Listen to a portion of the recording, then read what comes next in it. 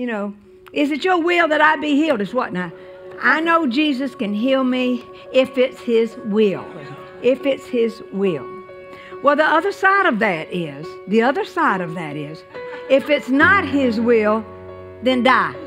We don't ever say about the other side. And so the age-old question is, if it's the will of the Lord. The only time that Jesus prayed that prayer was in the Garden of Gethsemane. And it had nothing to do with healing. Nothing. It was talking about consecration. And it was talking about, being faithful to God. It had nothing to do with healing. And why in this world we have tacked that on to when we pray for people to be healed, I do not know why we have done such a crazy thing. We should always pray. So this is what this guy's basically asking.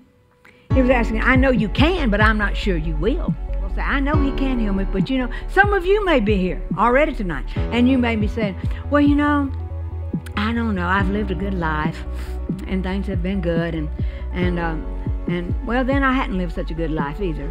And matter of fact, I deserve to have this. People say these things. And said, I don't know if it's his will or not, and if he doesn't heal me, it's okay. I'll go on to heaven. Well, the problem with all of this is that Jesus came so we didn't have to make an early journey. He came with purpose in my life and your life, and he came and went to the cross for us, and by his blood, thank God for the blood of Jesus, hallelujah.